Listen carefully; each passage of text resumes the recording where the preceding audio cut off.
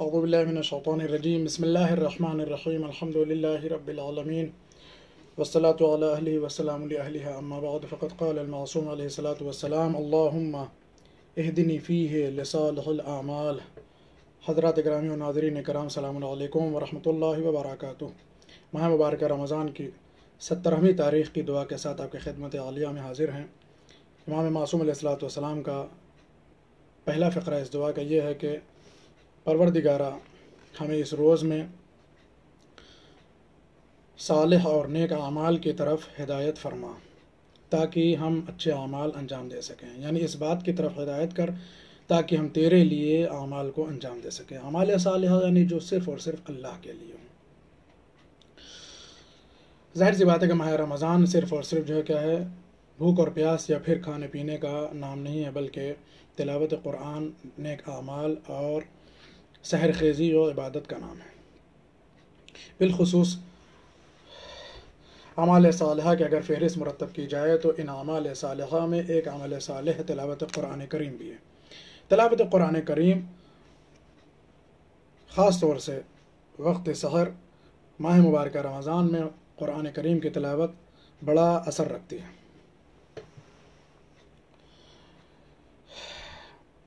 اگرچہ تلاوت قرآن کریم کے لیے یہ بات پیش نظر رہے کہ صرف اور صرف تلاوت نہ ہو بلکہ آیات قرآنی پر عمل بھی ہو اور آیات قرآنی کی جو ہے وہ زیر سایہ زندگی بھی بسر کرنے کی کوشش کی جائے۔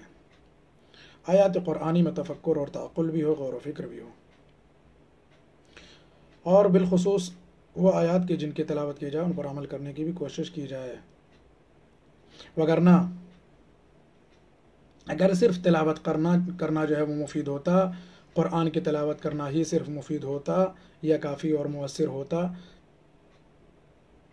تو حضور کی یہ حدیث نہ ہوتی کہ جس میں آپ نے ارشاد فرمایا کہ رب تال القرآن والقرآن یعلمہ۔ بہت سارے لوگ ایسے ہیں کہ جو قرآن کی تلاوت تو کرتے ہیں لیکن قرآن ان کے اوپر لعنت کر رہا ہوتا ہے۔ عجیب بات ہے کہ وہی لوگ کہ جو قرآن کی تلاوت کریں، قرآن کیا ہے انہی پر لعنت بھی کرے، یہ کیسے ممکن ہے؟ ہاں ممکن ہے،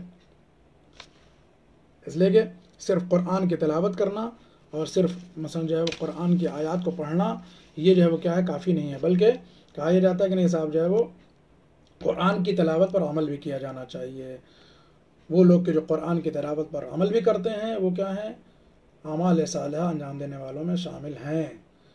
وَإِلَّا صرف اور صرف قرآن کو پڑھنا، صحیح معنوں میں قرآن میں جو ہے وہ تفکر و تعقل نہ کرنا، غور و فکر نہ کرنا، آیات قرآنی پر عمل پیرا نہ ہونا، یہ انسان کو کیا ہے؟ مستحق لعنت قرار دیتا ہے۔ یاد رکھیں قرآن اگر کسی اوپر لعنت کرے تو العجب، واقعی خطرناک ہے اگر قرآن کریم کسی کے اوپر لعنت کرے۔ قرآن کریم کیا ہے؟ بعض افراد کے اوپر وہی کہ جو اس کی تلاوت کر رہے ہوتے ہیں ان پر کیا ہے؟ لعنت کرتا ہے۔ تو ہم ایسے تلاوت کرنے والے نہ ہو کہ جن پر اللہ کی لعنت ہو یا قرآن کی لعنت ہو، بلکہ ایسے تلاوت کرنے والے ہوں کہ جو قرآن کے آیات پر عمل بھی کر سکیں، قرآن کے آیات میں غور و فکر بھی کر سکیں اور قرآن کی آیات کو واقعاً سمجھ کر کے جو ہے وہ تلاوت کریں۔ اگلا جملہ وَقْضِ لِي فِي حَوَائِجِ وَالْآمَالِ، خدایا ہماری حاجتوں کو پورا فرما اور ہماری ہر شرعی دعا کو مستجاب فرما، ہماری امیدوں کو پورا کرنا۔ کون سی دعا اور کون سی امیدیں؟ نہ ہر دعا شرعی ہے نہ ہر امید شرعی ہے۔ قبول وہی دعا ہونی ہے کہ جو شرعی ہے، اور امیدیں وہی پوری ہوں گی کہ جو شرعی ہیں۔ غیر شرعی نہ دعا پوری ہو سکتی ہے، غیر شرعی نہ کوئی امید اللہ کی بارگاہ میں پوری ہو سکتی ہے۔ اس سلسلے میں پہلے بھی گفتگو کر چکے ہیں کہ اللہ کی بارگاہ میں ہم اور آپ ان دعاؤں کا مطالبہ کریں، ان چیزوں کو پیش کریں اللہ کی بارگاہ میں جو ہے وہ قضاء حاجات کے عنوان سے کہ جن میں کیا ہے کچھ ایسی چیزیں پائی جاتی ہیں جن میں مذہبیت ہو مثلا، یا جو بارگاہ خداوندی کے شایان شان ہوں جنہیں وہ قبول کر سکتا ہو، ٹھیک ہے، آسانی جو قبول ہو سکتی ہوں وہ دعائیں۔ آداب دعا میں بہت ساری باتیں ہیں، آداب دعا میں متعدد باتیں جو ہے وہ روایات وغیرہ میں وارد ہیں کہ دعا کے آداب کیا کیا ہیں، لیکن ان میں جو ہے وہ ایک خاص ادب یہ ہے، بس ایک ہی بات کی طرف اشارہ کریں گے چونکہ جو ہے وہ ویڈیو بہت زیادہ طولانی ہو جائے گا اگر ساری باتیں عرض کی جائیں گی. تو ایک خاص ادب یہ ہے اور خاص جو ہے وہ عمل یہ ہے دعا کرتے وقت کہ انسان اس بات کا یقین رکھے کہ یہ دعا ضرور قبول ہوگی. اللہ کی بارگاہ میں قبولیت کا یقین رکھے انسان دعا کرتے وقت. اگر دعا کرتے وقت انسان کے دل میں مثلا دعا کر رہا ہے خدا سے اور غیر از دعا سے امید لگائے ہوئے ہے قبولیت کے سلسلے میں، تو ایسی دعا قبول نہیں ہوتی. یا دعا کر رہا ہو اور یہ سوچ رہا ہو کہ صاحب جو ہے وہ پتہ نہیں قبول ہوگی کہ نہیں، شک میں مبتلا ہو، ایسی صورت میں وہ دعا قبول نہیں ہوتی. بلکہ قبولیت دعا کے سلسلے میں علماء یہ فرماتے ہیں کہ سب سے اہم شرط یہ کہ انسان اس بات کا یقین بھی کرے کہ جو دعا کر رہا ہے وہ خدا ضرور قبول کرے گا. ایسی دعائیں حتماً قبول بھی ہوتی ہیں.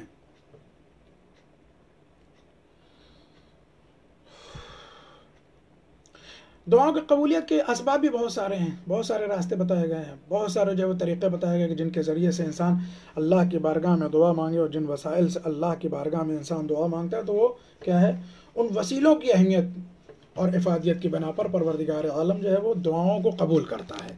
حتماً دعائیں قبول ہوتی. بہت سارے جو ہے مجرب وسائل ہیں، بہت سارے مجرب توسل ہیں کہ جن کے ذریعے سے دعائیں حتماً قبول ہوتی ہیں. اس سلسلے میں بہت ساری باتیں علماء نے جو ہے وہ تحریر فرمائی ہیں اور بیان فرمائی ہیں کہ کن کن وسیلوں سے جو ہے وہ دعائیں قبول ہوتی ہیں، کن کن جو ہے وہ ذرائع سے دعائیں قبول ہوتی ہیں، کن کا توسل دیا جائے تو دعائیں حتماً قبول ہوتی ہیں، کن مواقع پر دعا کی جائے تو ضرور قبول. یہ بہت ساری باتیں اسباب قبولیت دعا میں بھی ہیں جن کا ظاہراً جو ہے وہ تفصیل کا محل یہاں پر نہیں ہے. لیکن ایک بات عرض کریں کہ یہ جو وسائل ہیں، ان سارے وسائل میں کہ جو قبولیت دعا کے لیے بے حد مؤثر ہیں، ان میں اہل بیت رسول علیہ الصلوۃ والسلام کے توسل سے دعائیں مانگنا یقیناً قبولیت دعا کے لیے کیا ہے، ضمانت ہے. کوئی بھی انسان اللہ کی بارگاہ میں دعا کر رہا ہو تو وہ اہل بیت رسول علیہ الصلوۃ والسلام کے توسل سے اگر دعا مانگتا ہے تو اس کی دعا حتماً قبول ہوتی ہے.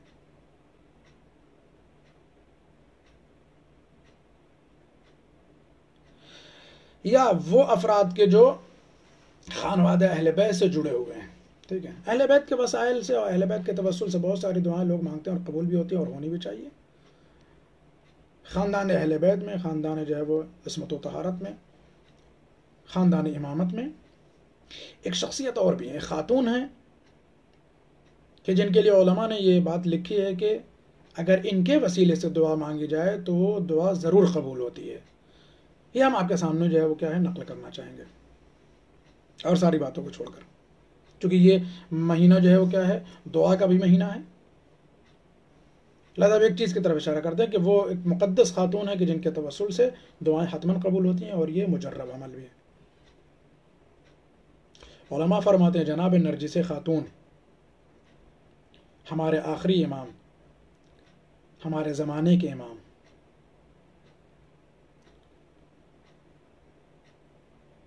حجت خدا،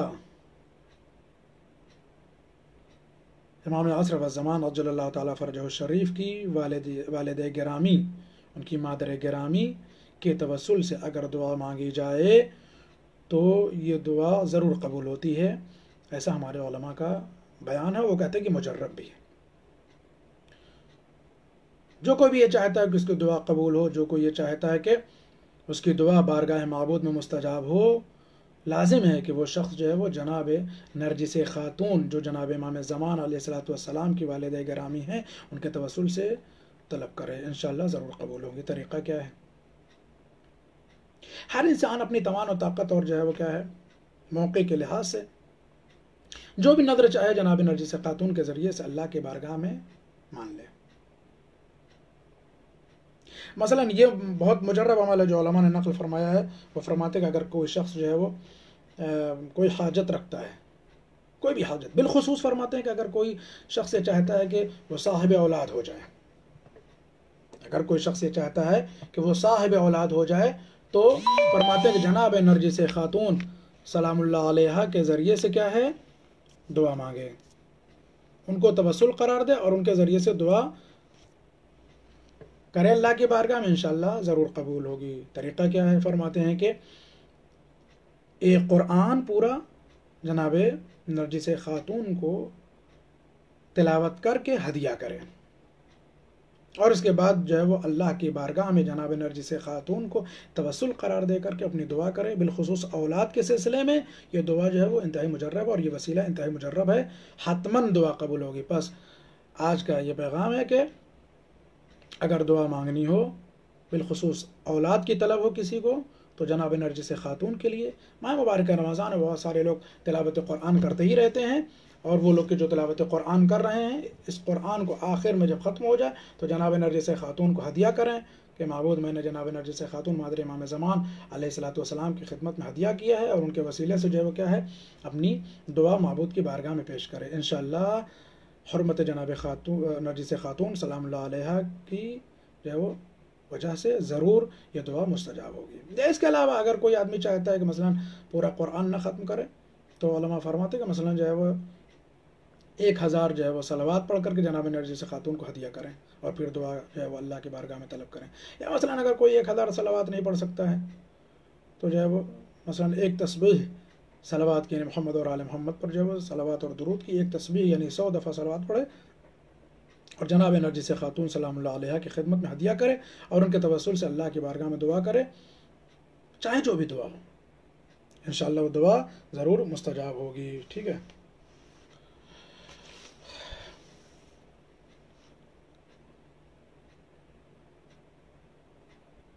اگلا جملہ، یا عالما مما فی صدور العالمین، اے وہ خدا کہ جو دنیا والوں کے دلوں میں جو بات پوشیدہ ہے اس سے بھی باخبر ہے، اس کا بھی عالم ہے. بے شک اللہ کیا ہے، عالم مطلق ہے.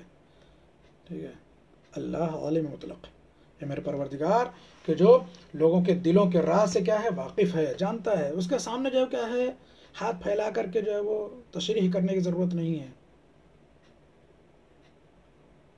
اور تفصیل بیان کرنے کی ضرورت نہیں ہے. بس وہ چاہتا ہے کہ بندہ ہماری بارگاہ میں ہاتھ اٹھائے. ہو سکتا ہے کوئی آدمی یہ سوچے کہ اگر اللہ ہر بات جانتا ہے تو پھر دعا کرنے کی کیا ضرورت ہے. نہیں، اللہ یہ چاہتا ہے کہ بندہ کم از کم جو اپنی بندگی کا اظہار کرے، اپنی عاجزی انکساری کا اظہار کرے، کم سے کم ہماری بارگاہ میں دعا کے لیے ہاتھ تو اٹھائے.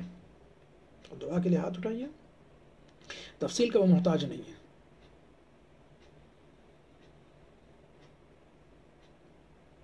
ضروری نہیں کہ جو ہے مثلا پوری بات بالکل اللہ کے سامنے جو ہے وہ کھول کے گئے، سب چیز اللہ جو ہے وہ جانتا ہے. مثلا اس طرح نہ ہوگے کوئی صاحب وضو کر رہے ہیں تو وضو میں جو ہے وہ باتیں بھی جو ہے وہ نیت میں ادا کرتے ہیں کہ جو اصلا کتابوں میں بھی نہیں ہے، کہ جن کی جو ہے وہ مثلا کوئی توثیق جن کے لیے نہیں ہے. یا مثلا جو ہے وہ کچھ لوگ نماز جماعت میں شریک ہوتے ہیں تو اللہ کی بارگاہ میں آنے کے بعد جو ہے وہ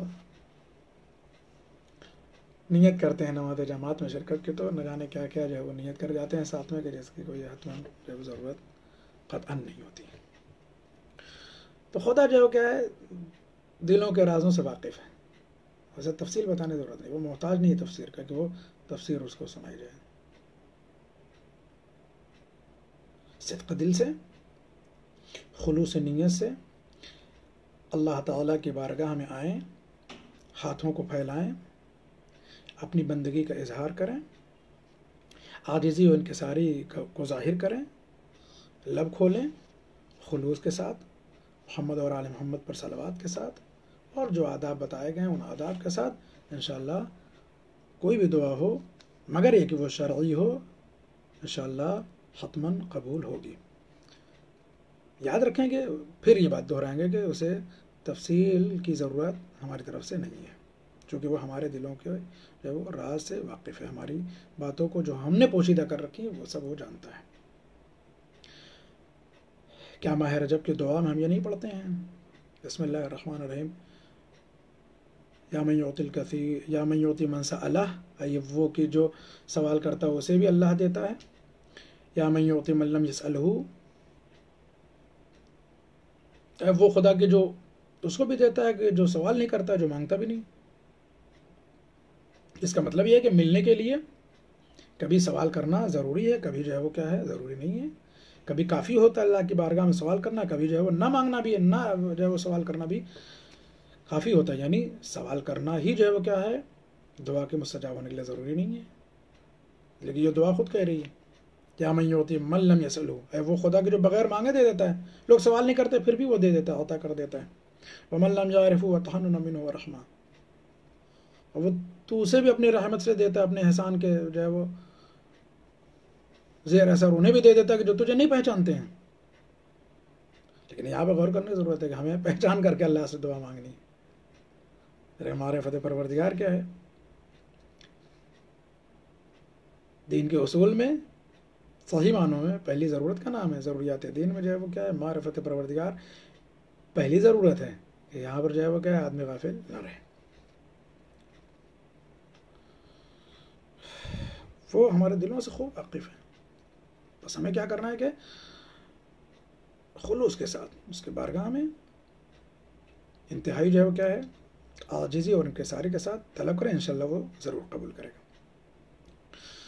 آخری فقرہ، رسول علیہ الصلوۃ والسلام فرماتے ہیں وصلی علی محمد و آلہ الطاہرین، خدایا محمد اور ان کی طیب و طاہر آل اور اہل بیت کے اوپر اپنی رحمت نازل فرما. یاد رکھیں کہ آداب دعا میں سے ایک سب سے اہم ادب یہ ہے کہ جب بھی ہم دعا کریں اللہ کی بارگاہ میں، معبود کی بارگاہ میں، تو محمد اور آل محمد پر درود ضرور بھیجیں. جیسا کہ متعدد روایتوں میں، متعدد کتابوں میں یہ بات مرقوم ہے کہ جب بھی دعا مانگی جائے تو محمد اور آل محمد پر درود کے ساتھ مانگی جائے. اور جیسا کہ آپ لوگ دیکھ رہے ہیں کہ اس دعا میں بھی جہاں جہاں بھی آپ ان کلمات کو دیکھ رہے ہیں، ملاحظہ فرما رہے ہیں اور سماعت فرما رہے ہیں، آپ اس چیز کو محسوس کر رہے ہیں کہ جو ہے وہ متعدد مقامات پر محمد اور آل محمد پر صلوات بھیجی گئی ہے، پھر دعا کی گئی ہے درمیان یا آخر میں یا پہلے ہی. یہ خود صحیفہ سجادیہ میں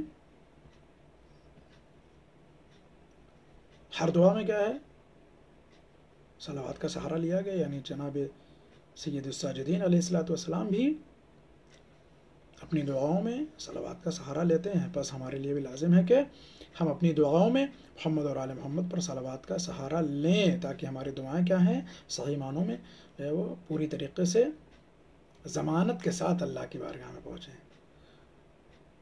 قبولیت کی ضمانت کے ساتھ. ٹھیک ہے. مولا امیر المومنین کا بھی فرمان یہی ہے کہ جب اپنی دعاؤں کو اللہ کی بارگاہ میں مانگو تو کیا ہے صلوات کے ذریعے سے اول و آخر صلوات پڑھو، اس لیے کہ یہ دعا اور یہ صلوات ایسی چیز ہے، ایسی دعا ہے کہ جو اللہ کبھی رد نہیں کرتا ہے. ظاہر سی بات ہے کہ اگر اول و آخر میں دعا سے پہلے اور دعا کے بعد اللہ کی بارگاہ میں محمد اور آل محمد پر رحمت کے لیے دعا کی جائے گی تو حتماً قبول ہونی ہے. یہ دعا وہ ہے کہ جو کسی بھی حال میں رد نہیں ہوتی ہے. تو اگر اول و آخر میں ہماری دعا کے صلوات جیسی دعا بھی قبول ہو جاتی ہے تو امام فرماتے ہیں کہ جو ہے وہ اللہ کے شان کرم کے خلاف یہ بات ہے کہ وہ اول اور آخر کی دعا کو تو قبول کر لے اور درمیان کی دعا کو قبول نہ کرے. ایسا نہیں ہو سکتا ہے. لہذا جب بھی ہم دعا کریں پہلے بھی صلوات پڑھیں اور آخر میں بھی صلوات پڑھیں تاکہ ہماری دعا جو ہے وہ بیمہ ہو جائے، محفوظ ہو جائے اور اللہ کی بارگاہ میں قبولیت کے لائق ہو جائے. آئیے اللہ کی بارگاہ میں یہ دعا کرتے ہیں معبود ہم سب کو زیادہ سے زیادہ اپنی بارگاہ میں حاجات طلب کرنے کی توفیق کرامت فرما.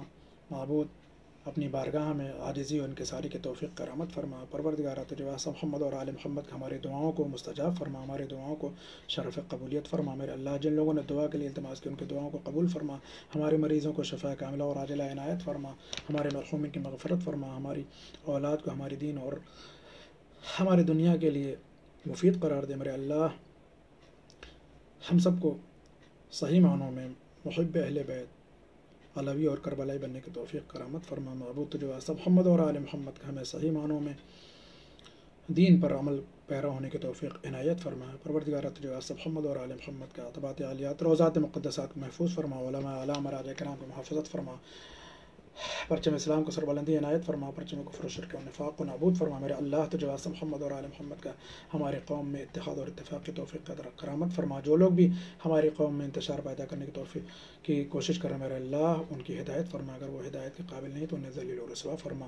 محمد تجھے واسطہ محمد اور آل محمد کا ہم سب کو صحیح عقائد کے ساتھ صحیح اعمال کے ساتھ ولایت محمد اور آل محمد بالاخص ولایت امیر المومنین علی بن ابی طالب علیہ الصلوۃ والسلام کی درستگی کے ساتھ روز محشر محشور فرما. میرے اللہ تجھے واسطہ محمد اور آل محمد کا ہم لوگ تعدام حیات خط ولایت امیر المومنین پر دائم اور قائم رہ سکے. معبود تجھے واسطہ محمد اور آل محمد کا جو لوگ بھی ہماری ان باتوں کو ان ٹوٹے پھوٹے الفاظ کو شکستہ الفاظ کو اور ناچیز گفتگو کو میرے اللہ سن رہے تھے ان سب کی توفیقات میں اضافہ فرما. جو لوگ بھی بعد میں اس دعا کو سنیں گے معبود ان سب کی جو ہے وہ دعاؤں کو قبول فرما. میرے اللہ تجھے واسطہ محمد اور آل محمد کا ہمارے زمانے کے امام ہمارے صاحب ولی نعمت ہمارے مولا اور آقا کے ظہور میں تعجیل فرما.